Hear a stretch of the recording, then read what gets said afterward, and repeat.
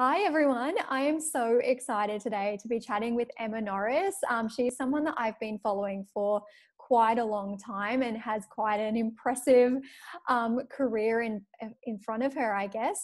Just to label a few, she is a writer, an author, the founder of A Girl in Progress, which I guess is like an online community or a platform for women working on themselves for themselves, which is so needed right now. So Emma, thank you so much for joining me today. We're going to cover a lot and I'm so excited to pick your brain. I'm so excited to be here and I'm equally impressed by everything you've done. So I'm so excited to chat with you. Yay, so cool. Well, the way I like to start these podcasts is to ask who your role model is and who you're kind of looking up to at the moment. Yeah, I have so many. I feel like I have so many from so many different walks of life. But I'm going to cheat and say two people I'm loving at the moment. So the first one is, her name is Cara Lowenthal, and she's the founder of, I don't know if I'm allowed to swear on here, but Unfuck Your Brain is the name of her podcast. And she's a life coach, but she's very much about teaching women to sort of rewire their brains, I guess, to sort of reach their full potential. Yeah. And so she's one. And then the other is Rachel Rogers from We Should All Be Millionaires, or I can't remember the name of her actual business, but that's her Facebook group. And she actually, both of these women, funnily enough, are former lawyers, even though I'm not a lawyer, but I really admire the way they've turned, I guess, gone from service-based business to really, I guess, building an empire out of their sort of intellectual property and their unique perspectives and like just a real desire to help women. So yeah, they're both just like really fearless, badass women who just help women reach their full potential. And I really admire that. So they're two people that I am loving at the moment.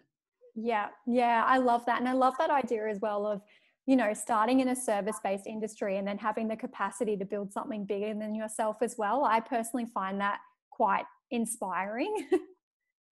Yeah, for sure. And it is, you can kind of reach a ceiling with, you know, a service-based business. What I found, you know, even with writing, where you are sort of limited by not only how much money you can make, but how many people you can impact. Yes. So I think there's been a real move towards, you know, obviously courses and coaching and just being able to have a wider impact. So that's, it's really sort of shown me what's possible. So, which has been awesome. Yeah. And I guess kind of on those terms, like, let's get into a little bit more about you and what you do, and just a little bit about who you are as well. Yeah, so I am a writer first and foremost. That's what I've sort of been doing, I guess, for the last 10 years. So studied journalism at uni. I started in magazines and sort of moved into like digital publishing. But I'm also the founder of, as you mentioned, A Girl in Progress, which it actually started as a lifestyle blog in 2018, but has kind of almost through my own path of like really falling in love with self-development has really turned into, I guess, a self-development destination, you know, with courses. I'm working on getting like coaching services up at the moment, like just really being able to work more intimately with women as well as having that content side of things. And I'm also an author. So my first book came out a couple of months ago, which has been super exciting. It's on the topic of mindful productivity. So it's kind of within that realm of self-development. So I'm really a writer who is, you know, obsessed with all things self-development, productivity, and helping women be the best version of themselves. Oh, see, listeners, I told you, like, she's got a lot going on. We all do these days. Yes.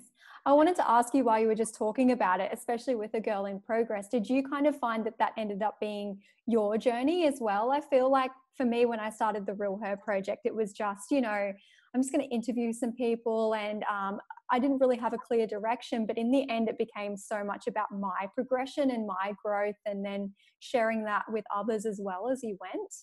Yeah, 100%. Like I always say that I am definitely the original girl in progress. Like when I think of a girl in progress, like our whole motto is that you can strive to be where you want to be while simultaneously accepting yourself as you are. And that's always sort of been the way I try and approach things. But I've definitely been working on that, you know, as my readers are as well. Like it's still, I guess, a choice you have to make every single day to accept yourself, you know, to be able to be like, I am still, you know, working to be where I want to be, but I'm fine, you know, as I am right now. So it's definitely been a journey that I've been on with everyone else, and my community inspires me so much, and I've learned so much from them. Like I have a Facebook group for the blog, and I just love the community that we've got in there, because they teach me as much as I teach them, which is amazing. Definitely. And it's interesting too, because I feel like there's so much pressure, and we'll probably get onto it a little bit later, but there is a lot of pressure to kind of have it all figured out right now. And there's such like a space for just girls just, you know, kind of moving through the motions and going on the journey and supporting each other through that journey, because that's an exciting time as well when you're discovering yourself, you know, you're putting in the inner work, you're developing, and it's so great to have a community around you while you kind of go through those motions. Yeah, I've definitely found that, like, because I've worked from home, I guess, on and off, mostly working from home for like the last 3 or 4 years. And I realized how much I missed having a community and like having people that you can sort of talk about what you're going through with and swap advice and tips. So I think, it's been amazing to be able to not only facilitate that for other people, but even just for myself to have not a tribe, because we don't say that word anymore, but, you know, just a community. Yeah. And did you ever kind of see it like happening like this? I mean, you studied writing and you've got journalism and everything. Did you see it kind of, I guess, becoming this platform where you're interacting with other people rather than just writing for them? Yeah, that's such a good question. Like you say, I come from a magazine background, and with magazines you really get no feedback as to, you write this thing. Like I've always worked on weekly magazines, and more recently I worked at Girlfriend magazine, which was every 2 months, but we were always working well in advance. So you're writing these things and you're not actually getting any feedback from who's reading it or who you're making an impact on. It's just kind of like it goes into the abyss and you like never think about it again. So I find digital publishing is more, you do get more feedback, I guess, in terms of, you know, people might comment on your articles or, you know, comment on something on social media, but I think it just doesn't compare to like having a community around it, whether it's, you know, a Facebook group, whether you move into, I guess, like group coaching. It just doesn't compare to that, like that intimacy that you have there and like, you know, communicating with someone in real time. So I definitely really liked that aspect of digital publishing, and that was why one of the reasons I sort of moved away from magazines into that. But I didn't envision that I would have that, you know, that much connection with my audience, and it's been a really nice surprise. Yeah, no, that's so awesome. And I wanted to know a little bit about, I guess, like your childhood and growing up and kind of what inspired you to write. And then I guess, how did that kind of trickle into then more of the blog and eventually into coaching? Like, how was this all kind of led into one another? Yeah, so I grew up in Coogee in Sydney, which is where I still live. And like from a really young age, I just remember my dad reading to me and just being very much encouraged to read. Like I was just an avid reader. Like, you know, in primary, I feel like it was kind of a bit of an escape for me because I was bullied in both primary and high school, and it was just like nice to have that place to escape to. And that just kind of naturally led to, actually from when I was really young, like a love of writing. Like I would just write all these like crazy little like poems and stories and make my parents read them, which they still have, which is super embarrassing. They like pulled some out the other day and I was like, I did not write this. Like, no. I was like, at least I've come a long way. Yeah. So it was just always a love of reading and being creative and almost having that as an outlet. And then from a pretty young age as well, like I fell in love with magazines. So I was like making my mom buy me magazines from the age of like about 10 or something, like when Barbie magazine was a thing. I don't know if you're young enough to remember that, or if I may have been the only person who read it.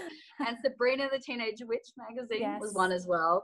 So I was just super into, like, I would just devour it. I would like devour it before we even left the like shopping, like mum would be doing the groceries and I'd be like walking around the trolley, like reading it, and I'm like, no, we still have to buy it. She's like, but you've already read the whole thing. And I would go to my grandparents' place and they would have like all these magazines that I ended up working for, like Take 5 and TV Week and stuff. And I would just read anything that I could get my hands on. So magazines was always it for me. Like it was always, I always knew I wanted to write. And then I guess as I approached like late high school, like I knew magazines was what I wanted to get into. I thought it seemed so glamorous, which in some ways it is, but you know, it wasn't quite how I thought it would be. It's not all like Devil Wears Prada. So, but it was just natural for me to study journalism. Like I wasn't one of those people who like and I was like, that was the only thing I wanted to do. And then I actually started interning at Clio magazine, like through my degree, which was because we had to do like an internship subject. And I was super lucky to get that. It's probably the best thing that came out of my degree. Like I don't really remember a lot of what I learned, but just having the opportunity, like that really gave me the push I needed to, you know, start getting myself out there.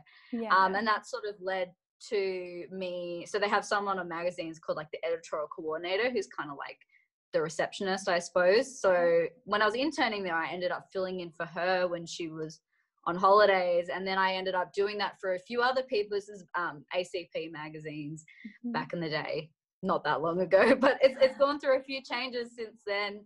I just sort of came known as the person who could like fill in and do that role. And then that kind of led to me just, I got my first job in media, like actually working as like a picture assistant, which is basically the person who does all the like photo research for the magazine, which wasn't exactly what I wanted to do, but it was kind of just a foot in the door. Like I was just super, super excited to even get that. And then from there, I kind of ended up like doing a couple of writing roles in magazines, which was awesome. And I learned so much doing that. But I was seeing that magazines were really changing, like they were kind of on their way out, sadly. And they, you know, it's been even more. We've seen a lot of changes even in the last year. But it was clear that digital was where everything was going, and that you really, if you wanted to survive in media, you needed to diversify with that digital experience.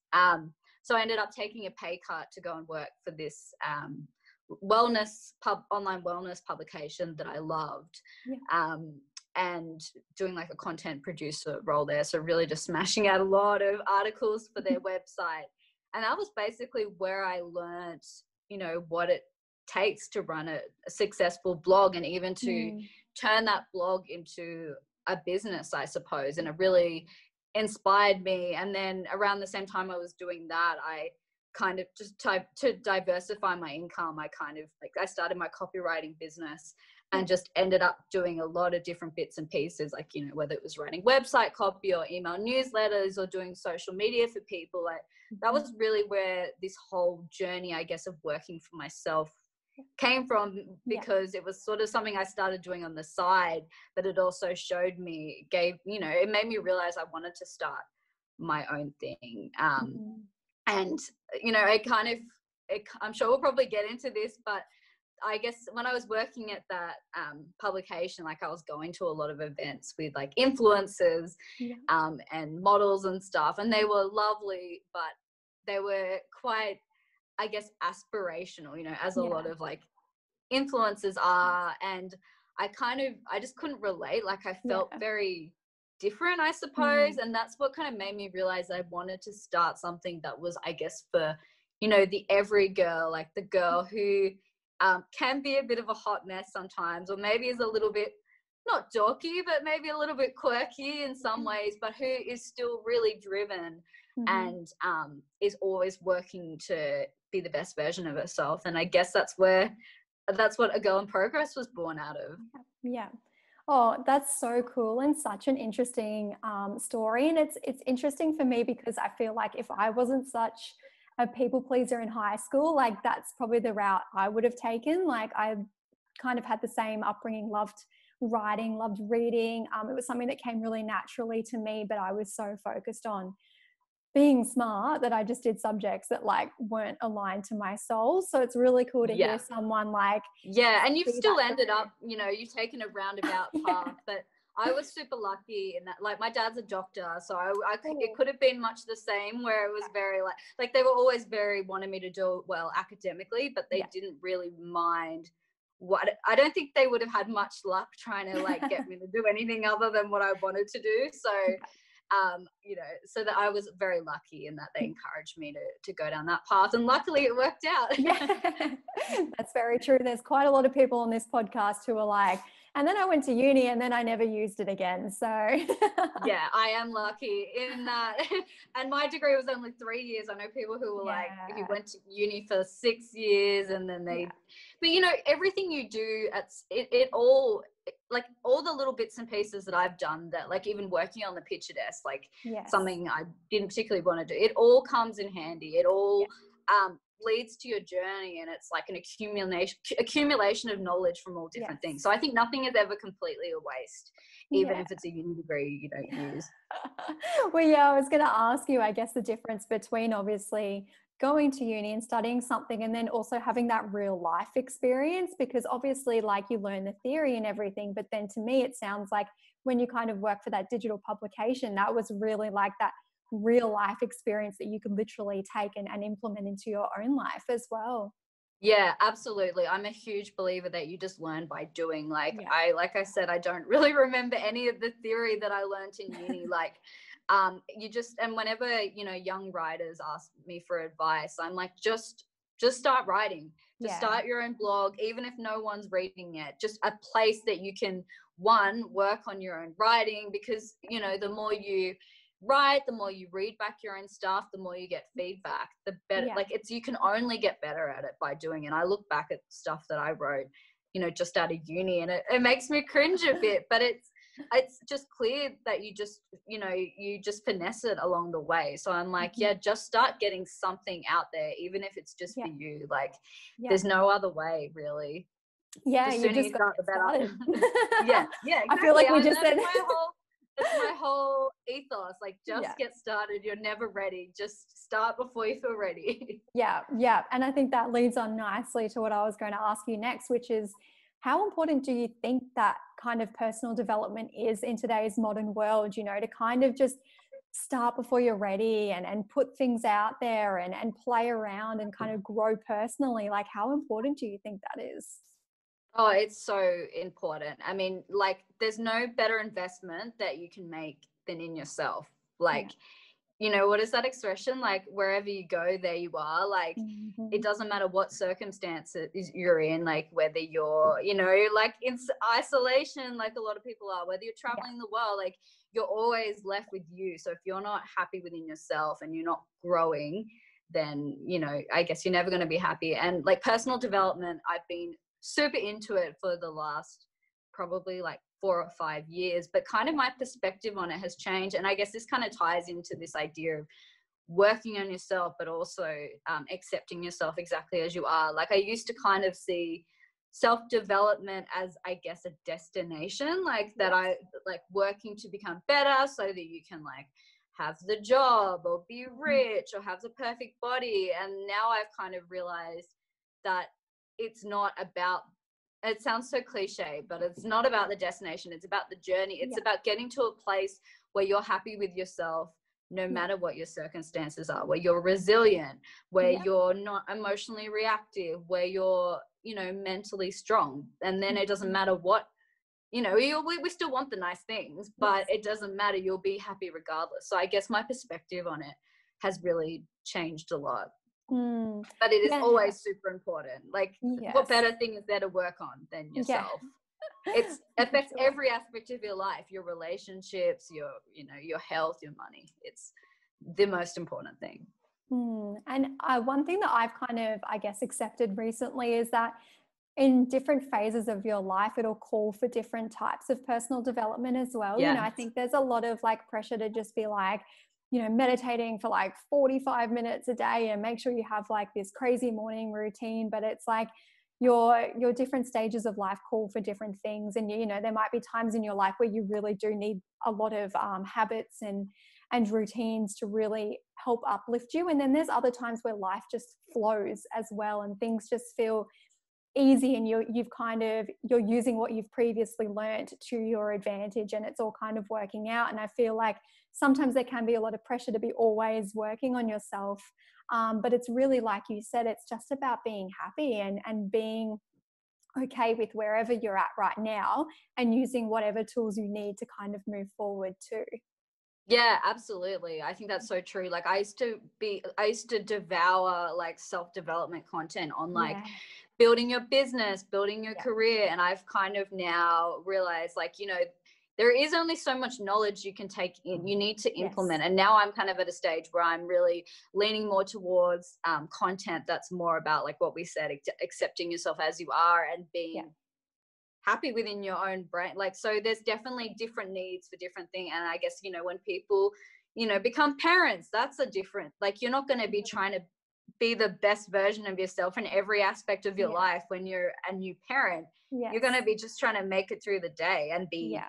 I guess, gentle and forgiving with yourself. So it's absolutely right. There's, you know, different needs for different stages in your life, and you just kind of have to accept that. Yeah, definitely. And I see you talk a lot about perfectionism, within your blog and within your socials as well. Now, is this something that you personally have struggled with quite a bit in the past?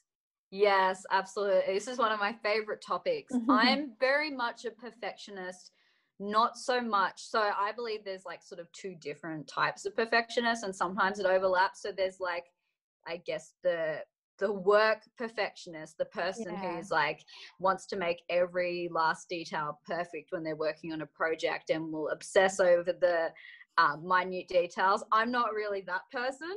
I'm Hmm. actually quite type B in my, like, I lead more towards that, but I'm very much a perfectionist in that I have been in the past very hard on myself, Yeah. and have very high standards for myself in terms of, I guess, what I'm accomplishing. Yeah. It used to be in terms of like what I looked like, just Yeah.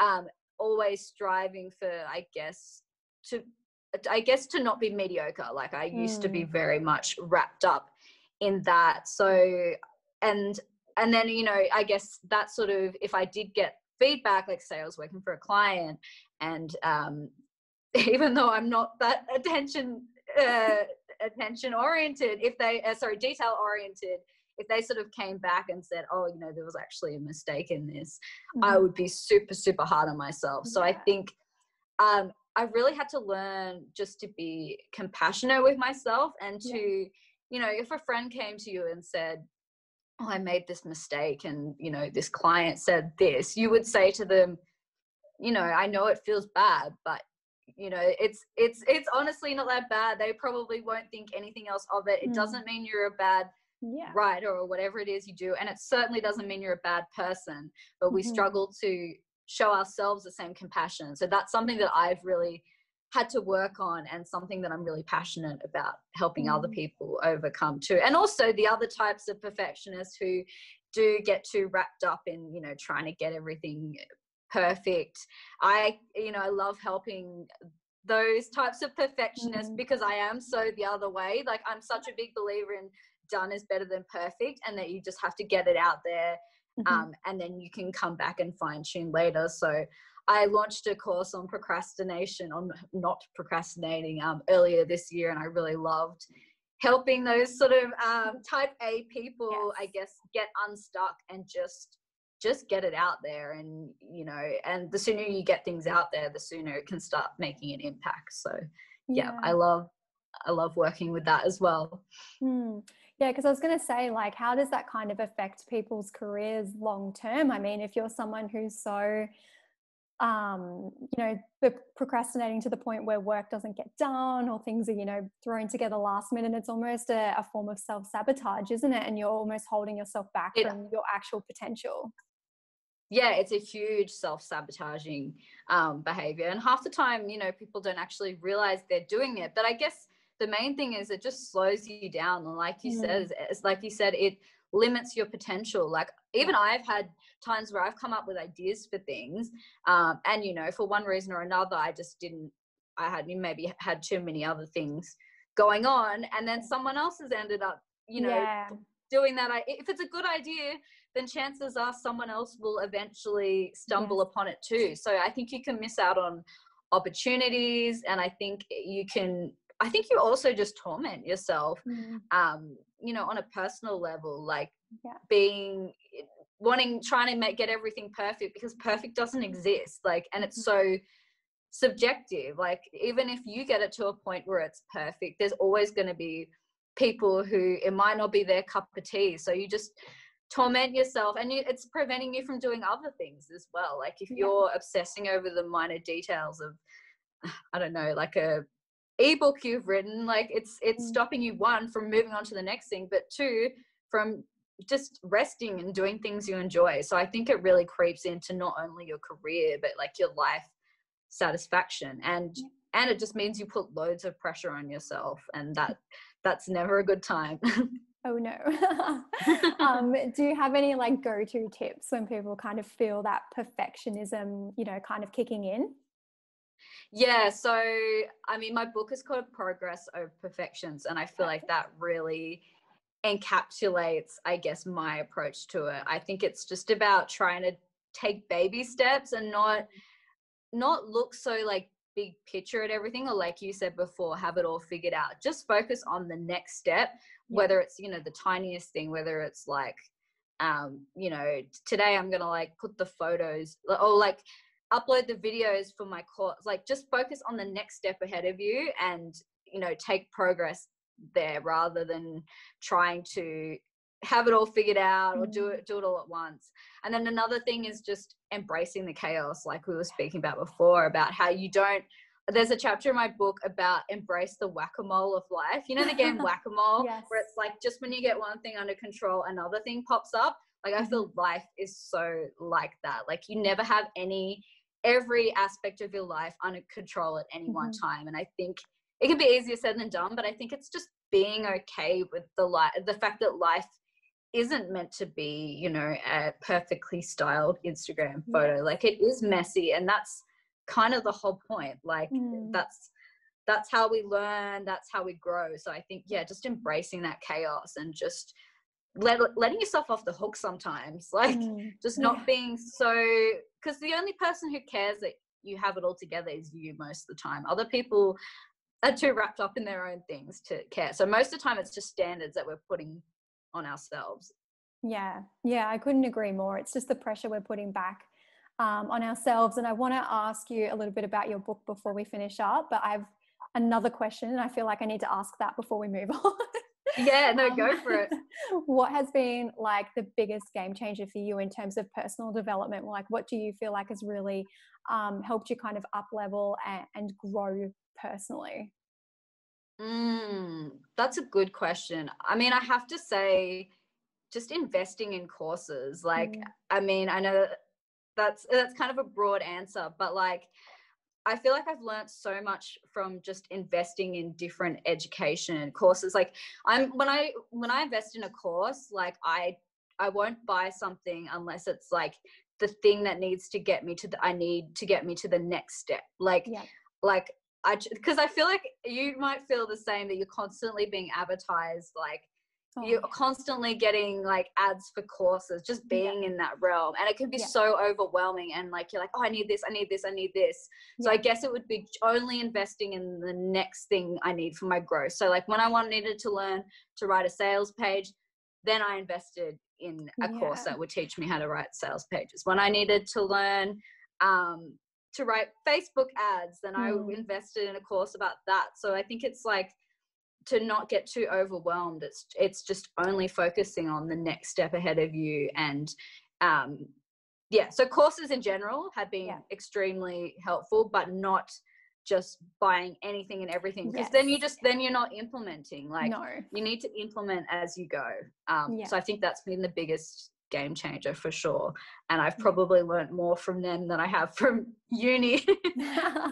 Well, that's the thing as well, like, because the other way you can do it is you can spend hours on YouTube trying to sort it all out yourself, but there is something about like kind of having that, okay, like, I'm actually like, I deserve this, and I'm going to invest in myself because you know, I want to take this next step, and I'm going to pay the money, because when you pay the money, you pay attention, don't you? It's just like this step up from just trying to, you know, search it for free. You're really committing to yourself and whatever that next step is for you as well. There's an expression that's like, those who pay attention. And I think that's so true.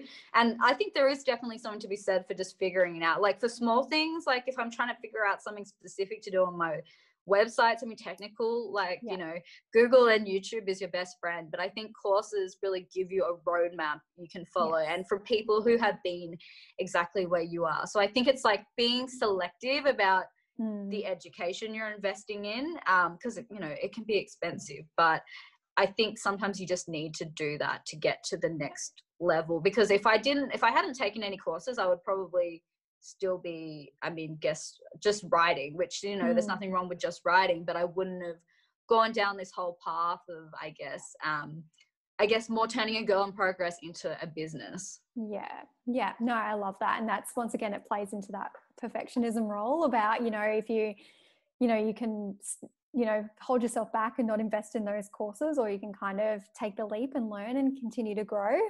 And it's fine to do that slowly though. Like I think some people come to me and they're like, oh, should I invest in like a coach that charges like $20,000 like on my first day of business? I'm like, no, like you don't need to do that. Like just starts, like I probably didn't do any courses until like maybe two years in or a year in. I think starting slow, because I didn't need to, because it was just like get the basics up. And don't obsess about having everything perfect. And then when you need it to go to the next step, then, you know, I shouldn't say this because I have a course. No, I'm the exact same. People not procrastinate. You know, anyone can use that. No, I'm literally the exact same. Yeah. So with your book, obviously it's all about the progress over perfection. Can you tell us a little bit about the writing process? I've like watched people go through a writing process and it looks so overwhelming, but I don't know if you kind of got that edge because you've got the writing background. How was that for you, and did the perfectionism come in at all as you were writing it? Great question. Yeah, the writing background definitely helped, just because like even from writing loads of blog posts for clients over the last few years, it's really taught me to write quickly, but it was definitely a whole different kettle of fish writing my book. Like it just feels so much more final, I suppose, in a book. And I didn't get very long to write it at all. I got, I think, 4 months. It is quite a small book, but it was quite an undertaking. But I think that actually helped, having such a tight deadline meant that I really couldn't put it off. But I definitely, and this is something I deal with anytime I write something, like I deal with perfectionism in that I feel like I have to have every sentence right, perfectly right, before I move on to the next. And that's a really slow way to write. So I really had to just keep reminding myself, like, write first, edit later. Like you can go back and edit it, but just get something down onto the paper. And how I approached it was very much like monotasking, like just like getting in the zone, getting laser focused and being like, right, okay, I'm going to do this section in this chapter in this like 1 hour working session. And that's the only way I could have got it done. Like, otherwise it just felt way too overwhelming. Like when you've got this whole book ahead of you to write, you're like, God, where do you even start? So it was just, you know, giving myself a chance to just sit down, get focused, and just get something out onto the page, and then come back and finesse later. That was definitely the way to go. And how did you feel when it was all done? Do you have like a hard copy as well? Yeah. Oh, I maybe I can show it to the people at home. Definitely. I'll just grab it. So this is the book, and when I finally got it, it was just such a long process. Like from writing it to then, you know, the editing process, and then, you know, it was probably a good, I don't know, 6 months after that until it finally came out. So to finally have it in my hands, it was such a relief to be like, wow, this book actually exists. And the first time I saw it in a bookstore was pretty surreal and exciting. But yeah, I'm just glad it's out in the world now. And you know, and then it's been so amazing, you know, people from the other side of the world like posting that, you know, they've got the book, and you're like, wow, it's impacting people from you know, millions of miles away. It's pretty crazy. Would you write another one? Probably not anytime soon, unless someone asks. So the funny thing with this is I wasn't planning on writing a book. I was approached through the blog by my publishers in New York. Just happened to stumble across the blog, and they were looking for someone to write, I guess, on the topic of self-development. So I probably wouldn't, I mean, I'm a writer, so I always, you know, it's always a goal for writers. I feel like, you know, it's like a rite of passage to have your first book, but I wasn't planning on writing one anytime soon. But and it is quite a process. But you know, if the right idea or the right opportunity comes up, I wouldn't rule it out. Yeah, no, it's really cool to hear. With so much on the go and, you know, so much happening, how do you kind of manage your time in between everything? Yeah, so like I mentioned, I'm not a naturally organized person at all. Like, but I've kind of had to become one, like, especially when I was working at Girlfriend, I was also finishing off the book. I was also doing client work. I was also doing the podcast and the blog. And I think that really, it forced me to get organized. So, you know, even before that, like I don't remember a time before I've been juggling lots of different things. Like it's just always been the way. So it's forced me to get organized, but I'm definitely not, like, I'm a big fan of, I guess, things like time blocking and having your calendar, knowing exactly what you're doing when, but I'm not, like, I don't live or die by it. I don't believe in being super rigid with your time, because I feel like you can actually get, I guess, overwhelmed by feeling like you have to have everything perfectly organized. So I'm a huge believer in just having like my top 3 priorities every day. So I use a journal called the Best Self Code Journal, and I guess it has like a prompt for your 3 things you're working on that day, and they're like the 3 things that if you get them done, it would make the day a win. So that's how I really make sure I'm getting the right things done, not just like doing all the things, but doing the things that are actually going to make a difference. So I think that's the thing. And then also, like I mentioned, monotasking, doing just one thing at a time. I use a weird app called Focusmate, which I've mentioned a few times on different things. It's like, it's going to sound super weird, but it's like a monotasking thing where you actually get like paired up with someone from like all over the world for like a virtual co-working session. It's like 50-minute like productivity sprints, and like you say, I'm going to be working on this, and like they say, I'm going to be working on that, and then you just like work away and then check in at the end. That's cool. Yeah, it is like strange the first time you do it, because it's like complete strangers, but you get used to it. And I feel like that's been so huge. Like something I teach in my course is like the importance of accountability for keeping you productive, whether it's internal or external accountability. Like I feel like without that, it's hard to get anything done. So they would be the main things. That's what I rely on to get done what I need to. Yeah. And like life is messy, like you said before, like it's chaos and there's no, you know, order to things, and things happen, and you've got to be flexible. And as long as you kind of have a focus of what you want to get done and not, again, put that pressure on yourself, like it's going to happen. It's you'll get there. It's not about getting there all in one day, I guess. Yeah, exactly. And I definitely swear by breaking things down into like smaller, manageable chunks. Like when you're looking at something like, I guess, like creating a course or writing a book, like it just feels like inconceivable to get it done when you're looking at like the end result. Whereas if you're like, okay, I'm going to do chapter 1 this week, I'm going to do chapter 2 the next week, it just makes it feel so much more manageable, because you've got a plan and you only have to focus on the next thing ahead of you. You don't have to be looking at the big picture. Yeah. And thinking of, you know, one step ahead, what does the future look like for you? What's kind of in the works? What's next? What's the future for you? Yeah, lots of things. So I am, at the moment, I'm working on getting my course, Procrastinate the Action Taker, on, like, so it's available all the time. So I'm relaunching it on Evergreen, as they say. I'm also working on getting my one-on-one coaching services up, and I'm sort of taking on like beta clients for that at the moment, which is super exciting. And I'm also about to start studying psychology, which is super exciting. Yeah, so I'm doing a graduate diploma in psych starting from October, which is like a bachelor condensed into 1.7 years part-time. So about to embark on that and really learn more about psychology and the brain and all these things that absolutely fascinates me, so that I can, use it in my coaching and my courses and really use that knowledge to make a greater impact. Cool. So yeah, they're the main things that I've got in the works at the moment. Maybe some more products. Awesome. Yeah, I've always got a million things on the go. That's all right. How I do. Yeah. Awesome. Well, if the listeners were, loving what you were saying today, how can they kind of get in contact and learn a bit more? Yeah, so www.agirlinprogress.com is where all the things live. It's the blog. You can find our podcast from there, which the lovely Casey is going to be on. And you can also follow me on Instagram at Emma Jane Norris, and A Girl at Progress at _A Girl in Progress, as well, for all the social things and inspiring quotes and practical tips. That's what we like to share. All the good stuff.